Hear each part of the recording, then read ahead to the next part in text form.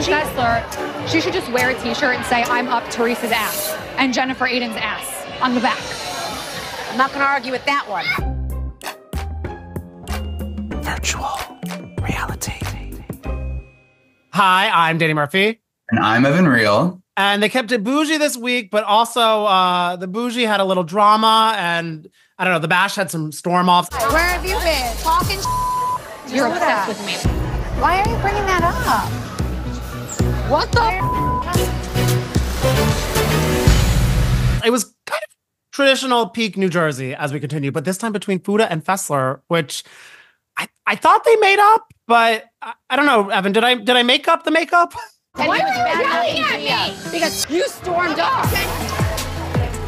I think you might have made up Okay. I think that things simmered down for a little bit, but I think that, you know, as a Taurus, as Tauruses do, I think it was still brewing in the back of Fuda's mind that Fessler had closely associated with Teresa and Aydin. And then, of course, things just got even crazier after this Aydin versus Cabral physical altercation. I think Fessler was given a certain version of events because I don't think she was up close and personal. I don't think she saw it herself. She was at the party though, right? Yeah, because remember, she was there because remember she was like, Margaret who? But then left when they started talking about Margaret, and then brought the napkins to Jennifer Aydin. So she was there. She was on the ground. Right, she was there. And so she got the lowdown from Jennifer Aydin, and then she was telling Fuda about, you know, and Danielle. She was telling Danielle first, and then Danielle was sort of like, baby girl, the way you're talking about this, and it makes it seem like you are taken up for Jennifer Aydin when I feel like it was discussed among everyone that Aydin was the aggressor. She is the one who did the first shove. Because even in the reenactment. Can you just show me how she did it? She was in like that? Oh my face, God, that would not be. And I went just like that. When... Right. It couldn't have been more clear. Because Jennifer Aydin was like, Teresa, stand up. She was in my face and I pushed. And then Teresa was like, ah.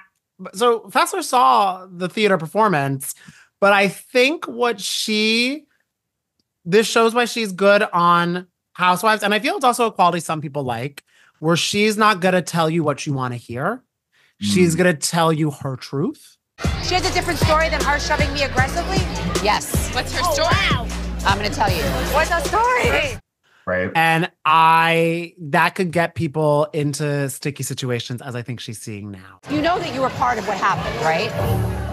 Sounds like you have her back. I do. I'm friends with her. Because I do realize I think she's going to need to do more than, because I think they did forgive each other over like little like pancakes. They're going to need bigger pancakes if they're going to want to.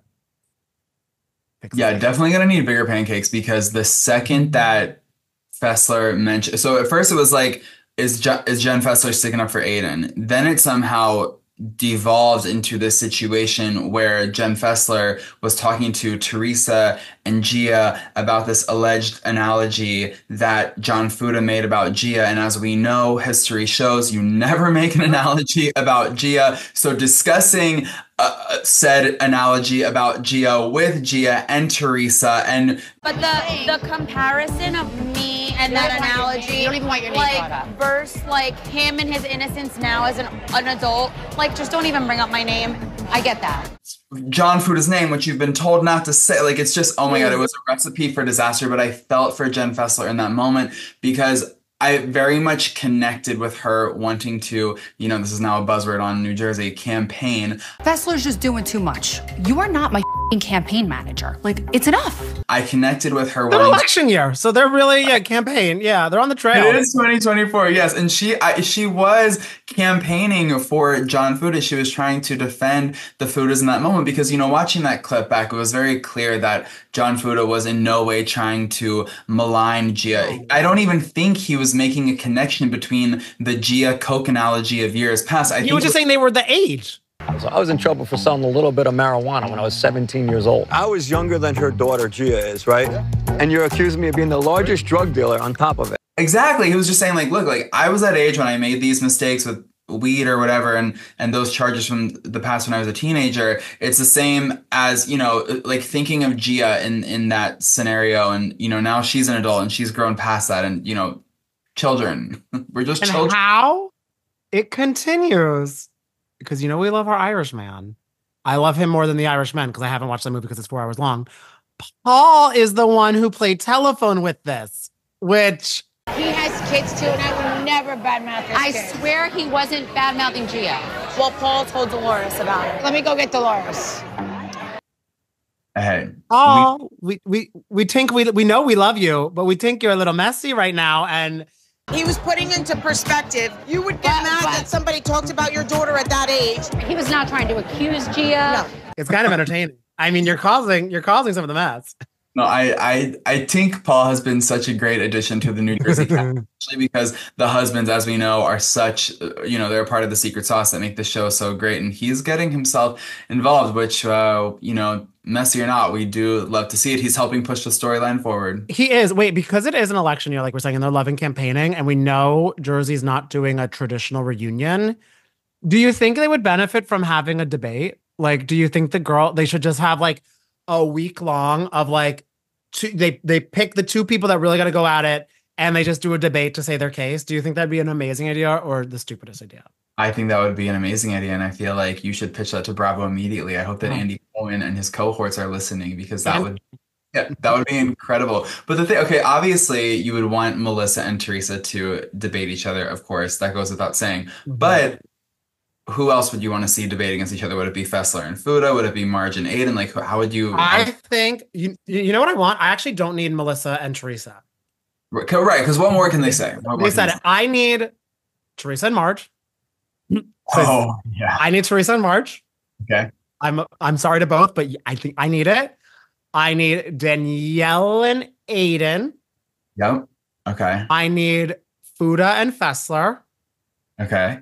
And I want Melissa to moderate. No, she can't moderate all of them. She can't moderate Melissa, Teresa, and Marge's. But I feel she can moderate the other ones, because she kind of, for those other two, is being in a friendly energy with both sides of it. You know what I mean? So I think that could be something. And then Jackie can moderate the others? Yes. She is? She's a former she's a lawyer. lawyer. Oh, well, she can't moderate Teresa and Margaret.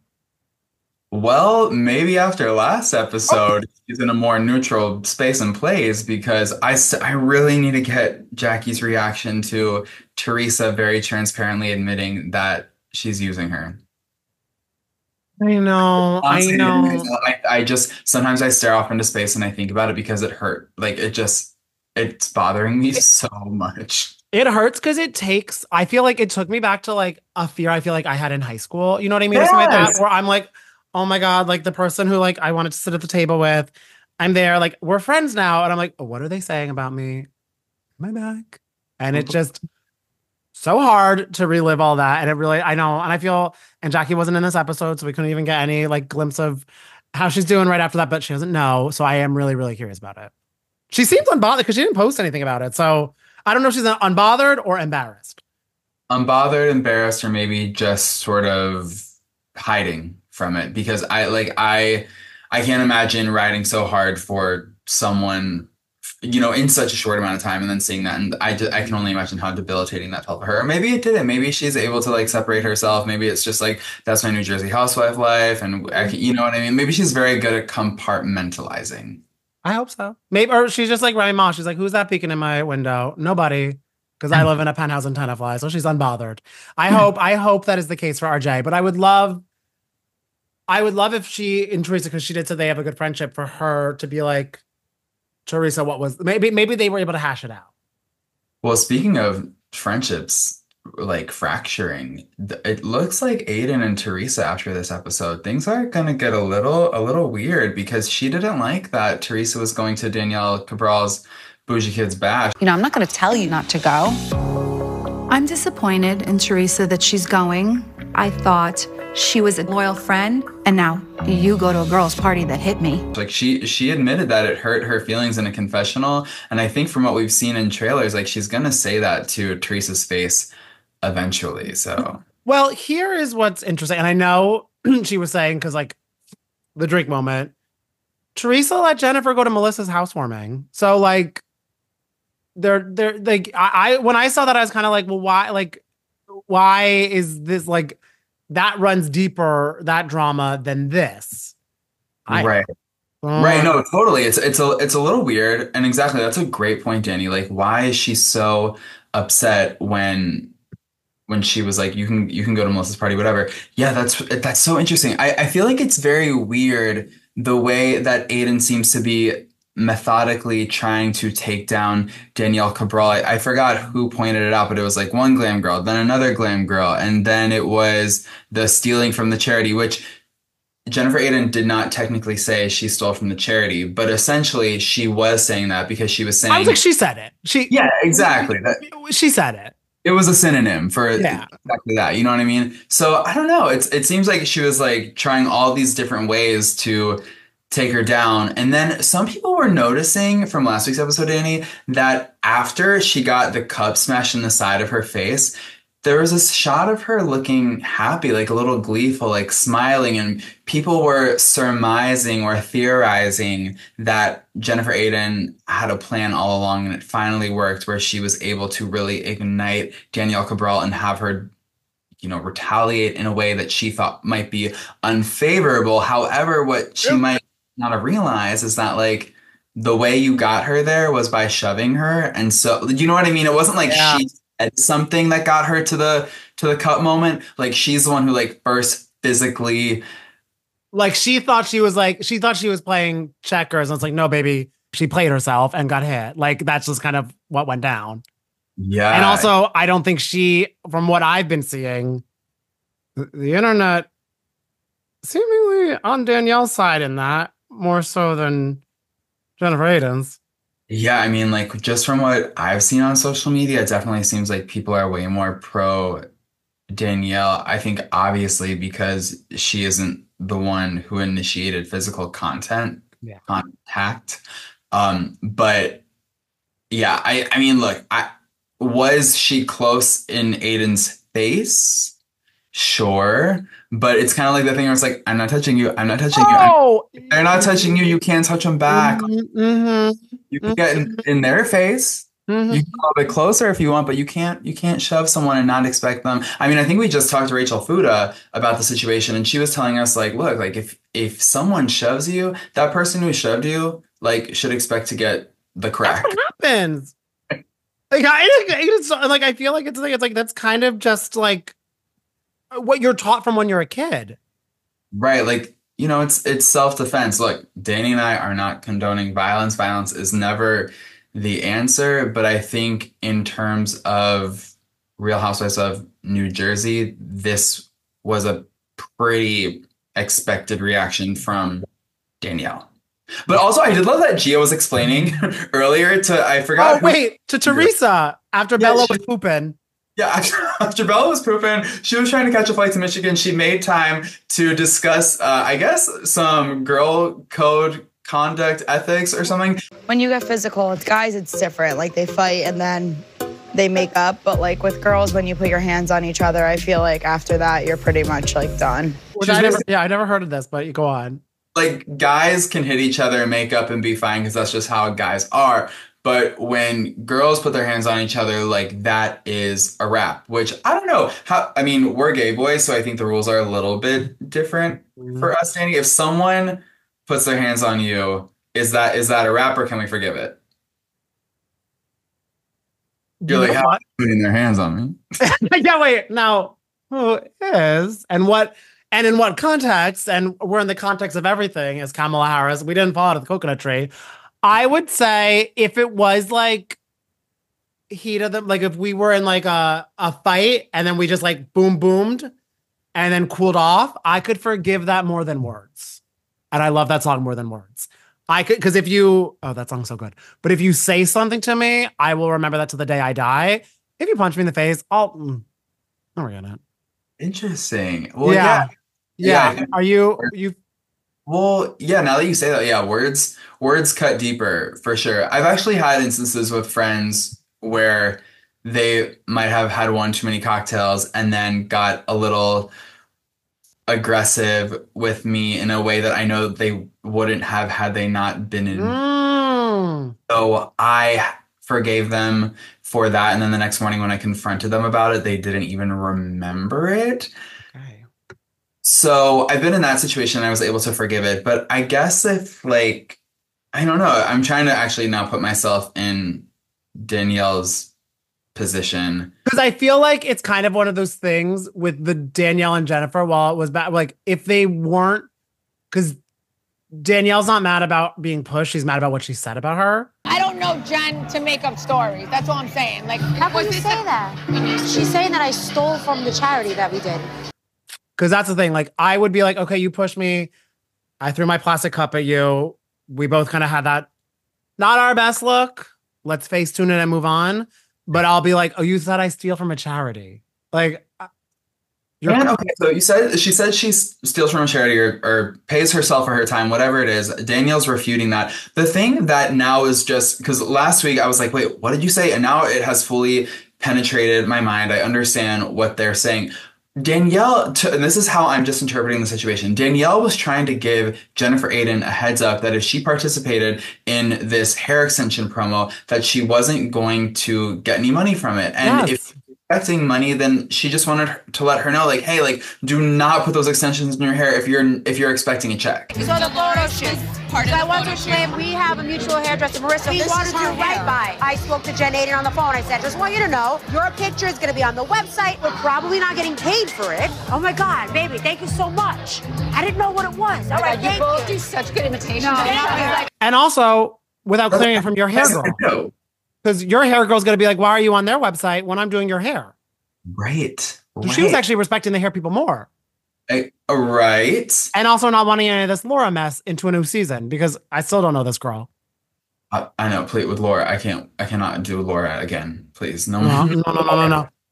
Who has been popping all around, and we were talking about her a little bit of this. Messy Fessler is back. Because she was sitting at that meeting being like, what happened? What happened? And then she goes to the bougie brush. I love the monochromatic red. Monochromatic.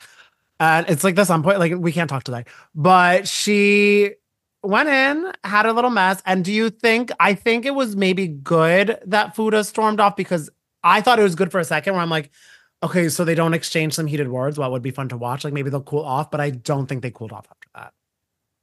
Yeah, no cool. I feel like red was very emblematic of the current state of affairs between everyone. Wait, because didn't when Caroline talked to Fuda this week, she says that she hasn't talked to Fessler in 7 months. Yeah. So yeah, they're still not good. I mean, we talked to Fuda at the start of the season premiere, and that's when she like revealed that she and Fessler weren't cool. But I didn't realize that this tension had gone so far back to kind of, we're pretty early into the season still. Like they for a long time. It's just so sad because I know. Close. Because they were so close. It did make me LOL when Melissa was like, wait, why are you talking to a child? Why are you talking to a child about adult conversations? It's so weird that a child is even sorry. I know. But you know what? Like, okay, Gia is 21. She's an adult. 23, I think, right? 23, yeah. She's over and 20. Me. Right. I feel like Gia, she's so mature. She is so eloquent, and she really, for years, I think she had to grow up fast because of circumstances with her parents, and I love that for her. Like she's just. Well, I'm sorry that she had to grow up fast, but we love she's a very mature woman. Right. Well, no, I love the way she ultimately responded to that adversity. Yes. I think the adversity made her stronger. I'm a big from it. And so if I'm talking to, I feel I'm 33 years old, and if I'm talking to Gia, I feel like she has more wisdom than me. Like I kind of feel like Gia is able to level with anyone at any age. So I feel like that's why Jenn Fessler was comfortable talking to her that way. Of course, I think Melissa sees it a little bit differently because that is her niece, her little Gia. So I get it. But at the end of the day, like Gia is an adult and she conducts herself as an adult and she moves through the Housewives experience as an adult. And she was just prepping herself to make it in Manhattan. Toot, thoroughly modern Gia. Yeah, exactly. Look at her. Wait, another line I was obsessed with in the boozy, and I might have made this up, but I think I didn't. And if I know our Danielle Cabral, I don't think I made it up, where when she said that when she prays to God that when God takes the karma out on Jennifer Aydin, he doesn't touch her family. We're like, I have chills thinking of like how I could imagine her at night praying that like, I want the worst for her because she's a disgusting, evil person, is what she kept saying. And Teresa's like, so. But Danielle is out for blood for Aydin now. She's out for blood for Aydin, but because she got yoked. From where I'm from, we say she yoked me to a point where it made every hair on the back of my neck stand up, and I was in complete self-defense mode. Remember she said, she got yoked. She got yoked, so she wants Aydin to get yoked back. But I do love that she prays that Olivia and Gabby and all the girls don't get yoked by God. Thank you so much, Danielle Cabral. If you do have a direct line to Christ or a higher power, thank you for, protecting Aydin's girls, because I do love her girls. And also, I hope that karma doesn't come too hard for Aydin. No. I feel like she's just trying to be a housewife, and she thought she was doing what needed to be done. She should never have shoved anyone. But I think, do you know what I think, Danny? I feel like when the cameras are on, the lights are lighting, and there's pressure to create drama, especially in New Jersey, because New Jersey has been dramatic for so many years, for so long. Successful show. I'm not making any excuses for her behavior. I'm just saying I think that could have contributed to her severe lapse in judgment that made her think it was okay to shove someone to get the reaction that she wanted. And it backfired on her. So. And I also wonder too, because I guess I don't like it's always I actually think like Jackie's the richest person on Jersey, like secretly. I think they decided that. But like Aydin is extremely well off, which is like not millions, plural. And a lot of the attacks she's been hitting Danielle with have been about money. And remember last season when Danielle's like, don't call my house cute, like right. So all these people have like so she's like kind of like hitting her with all these things that like maybe it's a more insecurity for Danielle too, where it's like, you're saying I have to like steal from my hair girl and charities to like pay my stuff? Like, no. And I'm like doing my business on my own and everything like that. Because I was noticing that. I was like, oh, this is like also very like financially traumatic as well. Yeah, I didn't even notice that. But Fuda was just telling Caroline at that recent event, she was like, Aydin likes to push buttons. She knows how to push buttons well, and she will just keep pushing and pushing and pushing. AB. Right. So she's ABing her way through this season of New Jersey. You know what I would love to do though? I'd love to play Mario Kart with Jennifer Aydin now. Like in her giant house. That actually sounds really fun. Oh my God, wait. Aydin plus her daughters. That actually does sound kind of like a dream situation. And then Botox from Bill Aydin. Perfect day. Come on. Wait, but what's not a perfect day is the drama to come, because this is what happened last week. We had Danielle and Jennifer, but then the trailer had this Fuda Fessler situation. And we're like, how did we get here? And we saw how we got here. But now we have a Marge and Dolores sit down about text going green. I don't know, Margaret's in her Drake. And that's not a good place to be. I'm so confused with that. I don't understand how Margaret and Dolores get into a bad place. What I'm hoping or thinking is like maybe they're talking about a different situation. You know, when you're like explaining a situation and it, you know, if it's edited a certain way, it looks like you're talking to someone very negatively, but really what it is like you're speaking as another person, like what you thought they said, talking about something, you know what I mean? So maybe it's like, I wasn't calling you a raccoon. I was calling Kathy. Or something like that, you know? But isn't this the scene, I think, because I think they were on the couch where Dolores calls Marge like C or the C word I think gets used in an upcoming episode. I know, and that's what I'm just like not getting. Like how I feel like Marge and Dolores specifically don't really use that word. That just doesn't seem to be in their vernacular. So first of all, I'm confused why they're feuding. I'm confused why either of them is calling the other a see you next week. It's just like it's very confusing to me. So I'm very intrigued to see next week's episode to see how we get there. And then also how Jennifer Aydin, what does she say? She doesn't want to apologize to a what? A trash bag. A trash. plug it in, Glade. Like, I don't know what's going on with that. Yeah. I know. Oh, I feel this has truly been an impeccable season of Jersey so far, which is why I'm extra annoyed. Well, I'm glad that we now have a presidential debate of the Jersey ladies have, because we do see some resolution from what's going on here. Yeah, I know. I feel like resolution is not, I don't know if it's possible. What we do hope is that there was good resolution, because the Marge and Joe scene was very, very it was just very, very, very sad. I mean, hopefully it seems like he's all good now. Are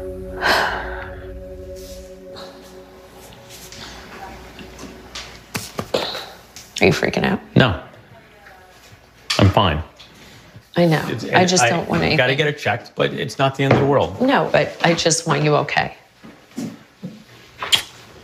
Oh my God. I don't want. I'm actually anxious. Right. I feel like if there was a bad update to share, we would have found out about it in real time, or like in the news or in a post or something. So I'm hoping and keeping my fingers crossed that next week's episode we find out that all is good despite the abnormal prostate exam. But it was very sweet to see them come together and be so sweet and affectionate. I feel like with Joe and Marge, their relationship for the most part, just what we see on the show, it's so like silly and fun and cutesy, and we never really get those like the highly emotional moments. So it was nice to see them come together in that moment. I also loved how chill Joe was about the situation. Although I didn't love that Marge was riddled with anxiety, it was so sweet and touching to see how much she cared about him. I know. Yeah. So send in all the good energy for that. But yes, it does seem hopefully everything. Hopefully the only drama Marge has to deal with next episode is whatever's happening with the Dolores phone calls, or not phone calls. All I know is she better not call her a slob.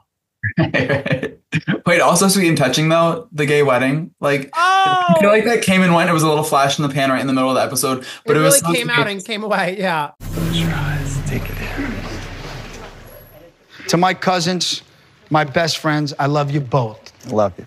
Yeah, perfect for Pride Month. We're ending Pride Month literally on the last day of Pride Month by watching Mike and Nick get married, and it was very sweet to see Joe officiate the wedding and explain why it was so special to him. And then it was also very nice to see Melissa be such an ally and explain that Nick's her cousin and Mike is the partner, the new husband. And Mike's family didn't show up to the wedding because they don't accept him being gay, but it seems like Melissa's family has accepted and embraced him. And then we saw the moment in Joe talking about when Nick came out to him, and I think he was crying. I thought maybe I was crying. It was a lot. It was a lot. It was very, very sweet. I know. I'm glad there was a lot of beautiful. There was like a lot of cute moments this episode between the chaos, and that's what Jersey gives you.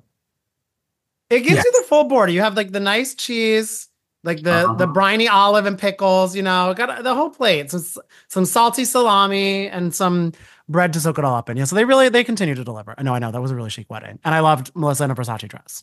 Oh my God, I know. She looked so good. Everyone looked really, even Joe Gorga in the tux. Joe Gorga typically always does it for me, but when you wrap those muscles in a nicely fitted tux, if he doesn't hit you, you'd be mad at him.